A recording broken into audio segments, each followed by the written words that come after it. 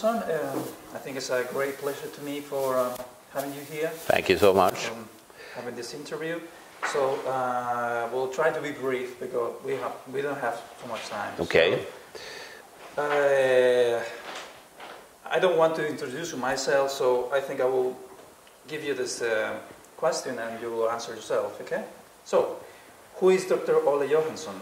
Please could you tell me about your background in electromagnetic field research? Okay, I work at the Karolinska Institute in Stockholm, Sweden, where I had the so-called experimental dermatology unit, and I'm a neuroscientist, so I know a little bit about the brain and spinal cord and peripheral nervous system.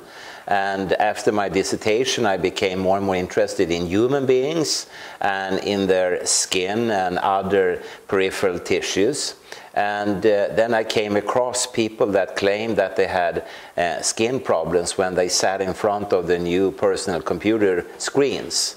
And that started the whole journey along the lines of electron hypersensitivity. And of course it expanded into general health effects of electromagnetic fields on the immune system, on the blood-brain barrier leakage, on the fertility issues, cancer, neurological diseases, etc. So it has become more and more and more big over the years. And I'm still at the Karolinska Institute. I have spent a few years also at the Royal Institute of Technology because I had a PhD student who worked with accessibility measures regarding building planning and building technique to make a room like this accessible for a person with electrohypersensitivity.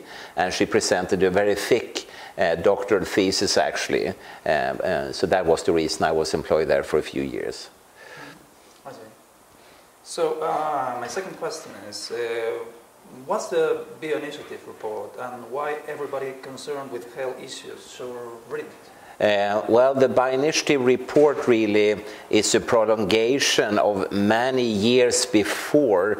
Already in the early 1990s, we had seen in Sweden that the official health authorities, they made different compilations and reports and summaries, leaving out the important and relevant papers and instead only dealing with papers that were of no interest.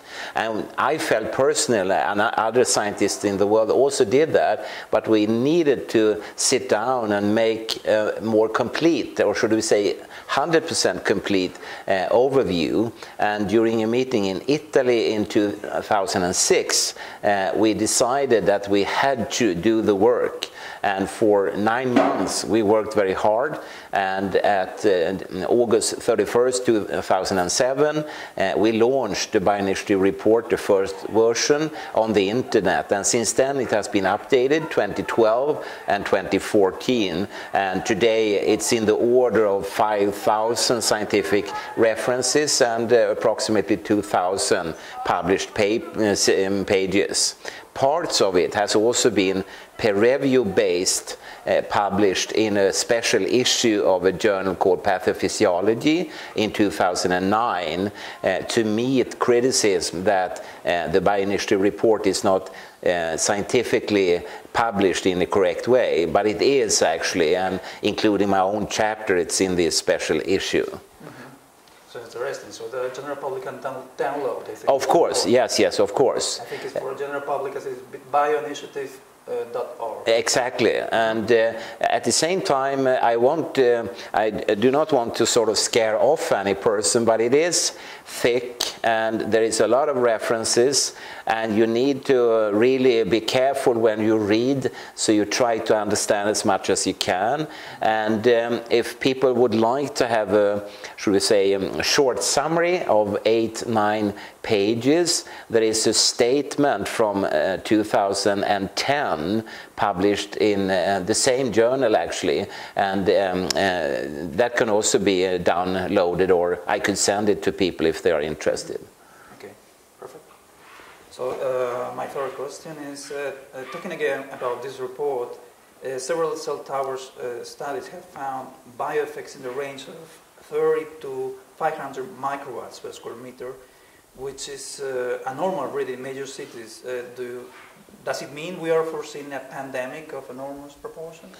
I do hope we do not foresee any such pandemic, but the chances and risks are definitely there, and there are already very scary signs when it comes, for instance, to learning abilities, to short-term memory, to sleep patterns, to immune reactions, fertility issues, etc., among human beings, as well as impacts on insects, plants, other animals.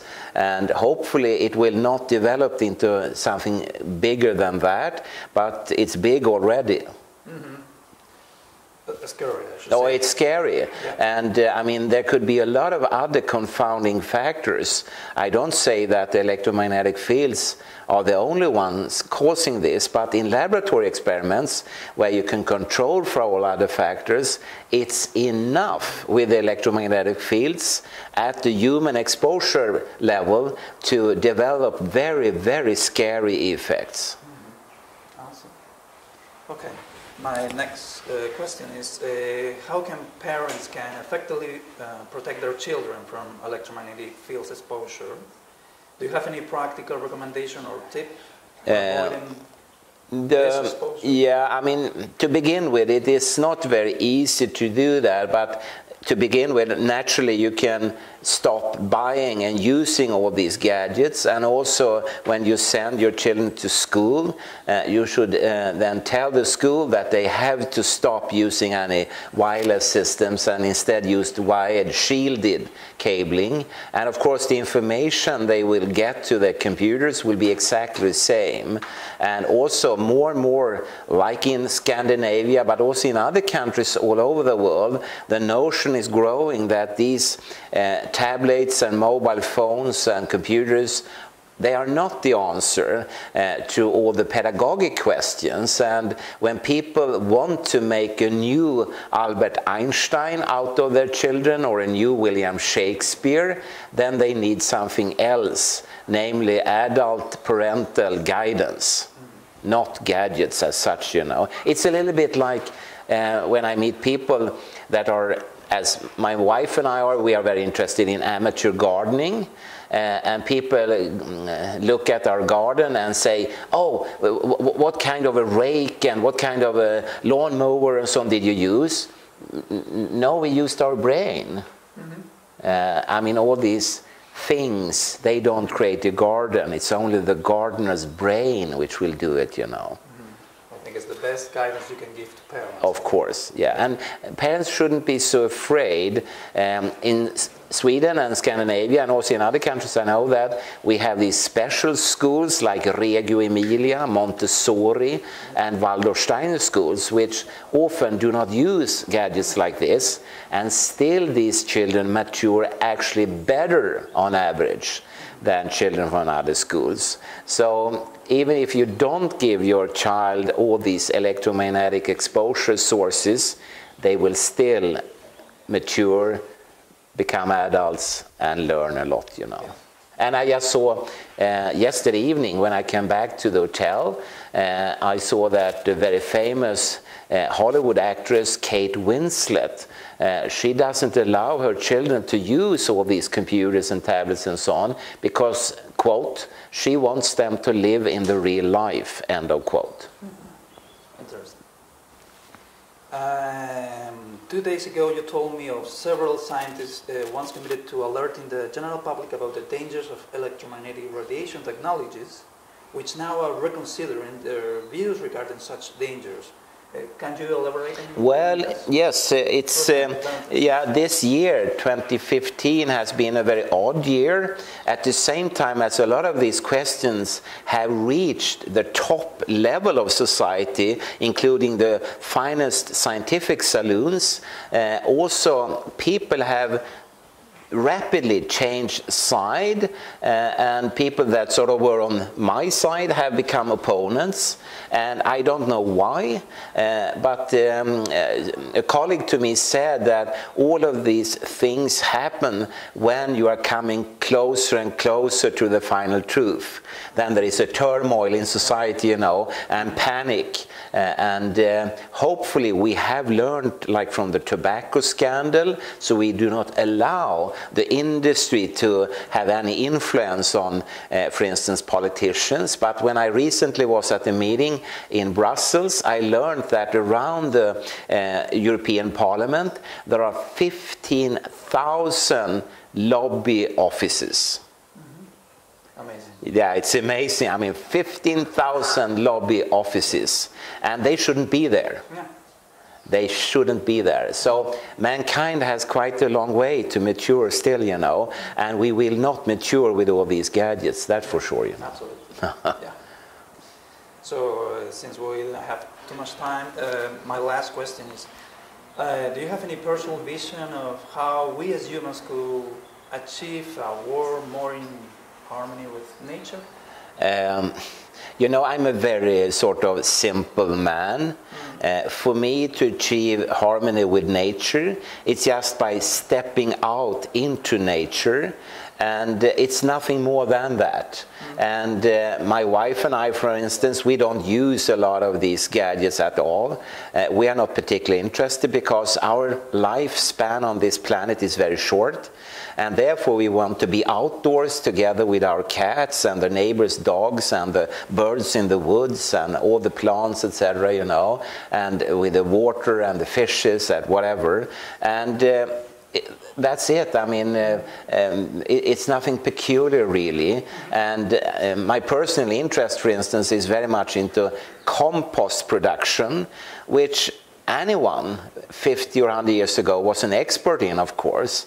And I always smile when I go to the shop to buy, for instance, wine. It says ecological wine. 50 years ago, it didn't have to say that because all wines were ecological, all foods were ecological and so on. And now you put a stamp on it and you can charge 10 euros more for that bottle, you know, because, oh wow, this is so good, this is natural. And it's, of course, fooling the consumers. And I think the consumers, they have to make up their mind. What kind of a life do they want to have? And I see more and more reactions, especially against stressful life behaviors.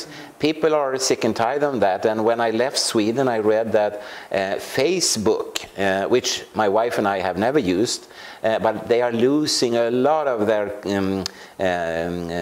consumers. People are saying no thank you to Facebook because they feel it's a time loss, complete time loss, you know. So maybe the future will be more bright, and also that people will start to rethink their life's values and also naturally come up with tomorrow's green, human-friendly technology, whatever that will be.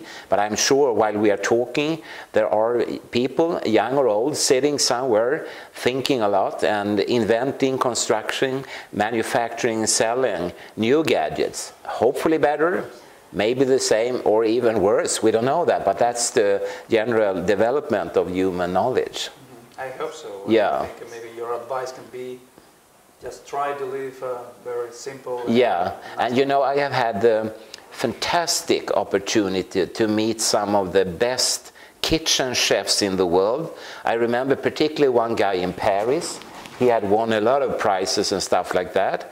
And when I met him and we went to his kitchen, which was huge, you know, with a lot of plates and stuff like that, and I said, what kind of tools do you use, you know? And he said, tools? I don't use any tools. Well, you must have some special tools, you know. No, I only use this knife. And he put out a knife that was about 10, 15 centimeters long with a pretty dirty shaft in wood, you know. But he had this. Yeah. He had the brain, you know. So he didn't have to hold these shiny things. He could still be the best in the world, you know. Yeah. So, nice as well. Yeah, it is, yeah. So that's all. Yeah. Thanks again for thank you so much. Yeah. God bless you. Oh, thank you. Yeah, tack så mycket.